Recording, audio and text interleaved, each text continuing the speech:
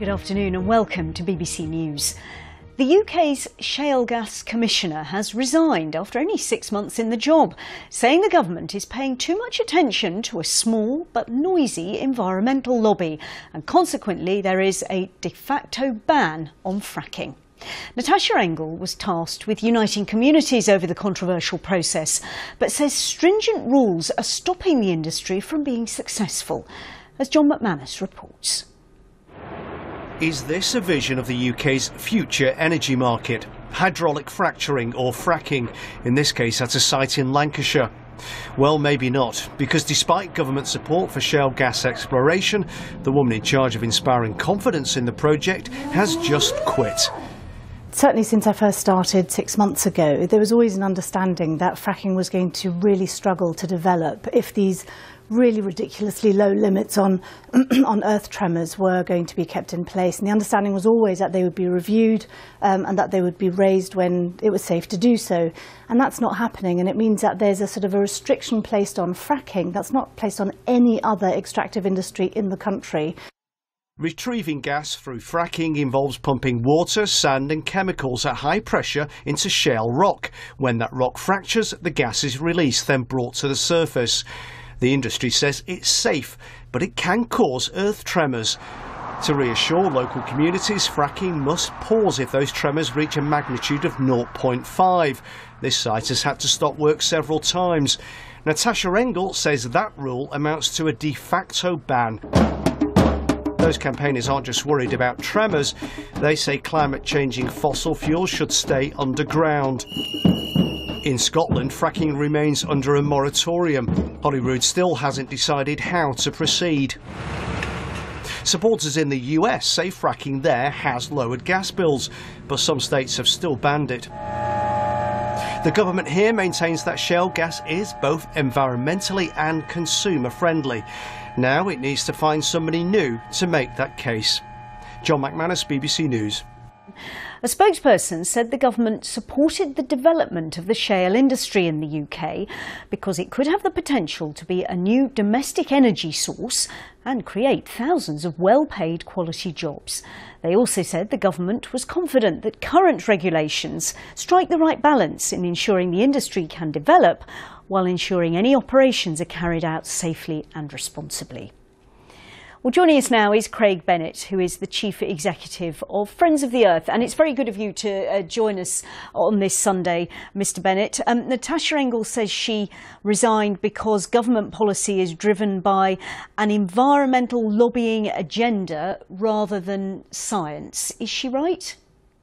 If only we could say the government agenda was driven by the environmental lobby, then I think the world would be in a much better place. But if we as Friends of the Earth and working with communities fighting fracking have had a big success here in actually stopping this industry for the last 7-8 years, despite all this pressure from this huge industry lobby to try and get it going, then that's a badge I and others will wear with pride.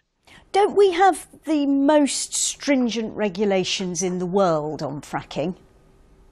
No, we don't, because of course what you see in many parts of the world is fracking being banned entirely. Many states in the United States, in Wales, in Scotland, in Ireland, in France, in many other European countries, fracking is banned. So why do we want to force it on English communities that don't want it? I think banning fracking altogether is much more stringent regulation than allowing it to happen under certain conditions. But if fracking is banned, how will we meet our energy needs in the future? I mean, at the minute, we're spending £7 billion importing gas every year. Yeah, well, we're obviously going to have to pay for energy unless, of course, it's homegrown, coming from the sun, the wind, the sea and the tides. And actually, renewable energy is by far the cheapest energy in the long term. Obviously, there's the upfront cost of putting the renewable energy in place, but then actually the energy that's delivered daily comes for free from nature, as opposed to paying big corporations for the oil and gas. But, you know, this is all a distraction from the real issue, which, of course, is the climate emergency that millions of people now recognise we're under.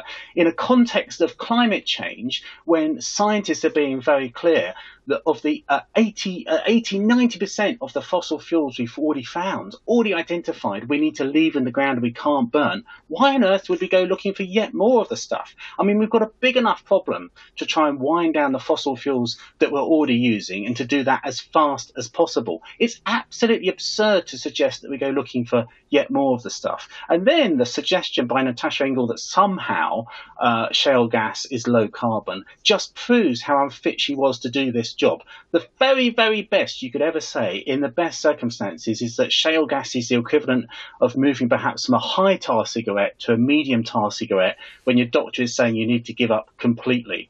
In some circumstances, if you include methane leakage from shale gas operations, then actually it's just as bad as burning coal or oil. So the idea that shale gas was ever going to be an energy supply for Britain that was fit for the future is ludicrous. What about the government's argument that the industry will create thousands of well-paid quality jobs, and indeed local communities where fracking was supposed to take place, some of them, particularly in areas where there used to be a thriving coal industry, have welcomed the idea of having those extra jobs?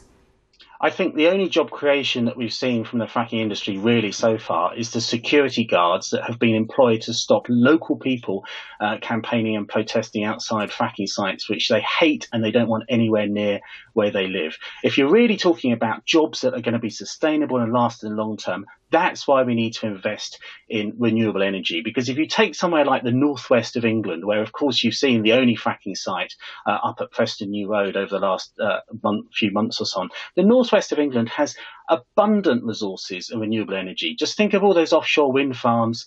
Think of the tidal energy that it will have there. But they're not providing enough, are they? That's the problem. You're making impossible demands. They're not providing enough. That's the problem.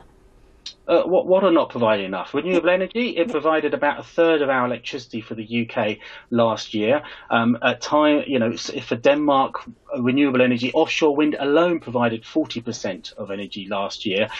If we really got serious about renewable energy and coupled it with energy efficiency, of course, it's very clear you could supply the UK with 100% renewable energy. And think about if actually the UK was a leader on this rather than a laggard. Think about how we develop that technology and those skills and then export them around the world.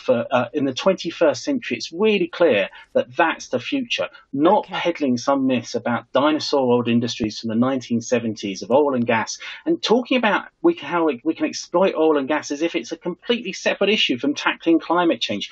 It's just really simple. We're not going to solve climate change by looking for yet more oil and gas and coal. I find it really strange that the government finds that hard to understand. We must leave it there. Craig Bennett from Friends of the Earth.